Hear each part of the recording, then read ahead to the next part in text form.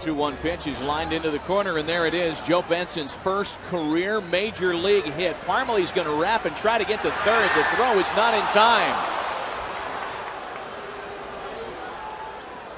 Twins are in business in the second.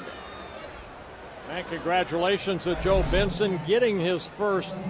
It looked like a breaking ball, just kind of hung right there, and Benson pulling it down the line. Delmon Young, normally this throw would go to second, but a very bang play. Parmalee going feet first into the bag, and the tag maybe a little bit late.